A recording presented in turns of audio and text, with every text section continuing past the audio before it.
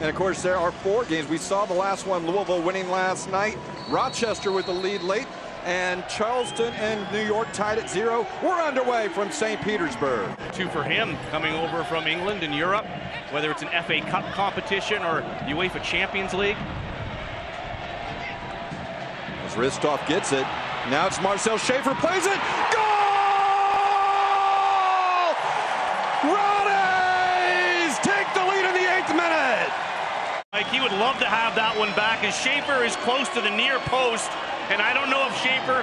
Hard 2 years for Zach Portillo's as well, so it's fantastic to see him come back after injuries.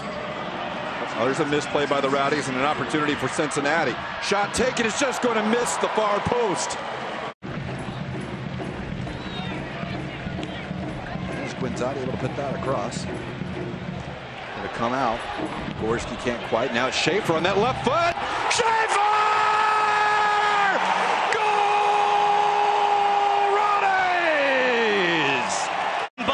Number 4, Marcel Schafer. He sees a little bit of a space, and he just crushes that with the left foot. Challenging with Delbridge, and Delbridge wins the header. Now it's over, and Georgie Ristoff on a tackle will get it. Guinzotti tries to turn. He does. Cole gets it wide. Schafer, left foot. Schafer, save! Hildebrandt! Wow. King's running wide. He'll get it back. Tries to get it into Restrepo, but it falls to King. Gets it over. He's got 2 choices, Vingard and Schafer. Now it's out to Ristoff. Georgie, right foot shot. Crossbar! Is that a cross? It's across the guide! Goal! Georgie Ristoff! Rowdies lead 3-0.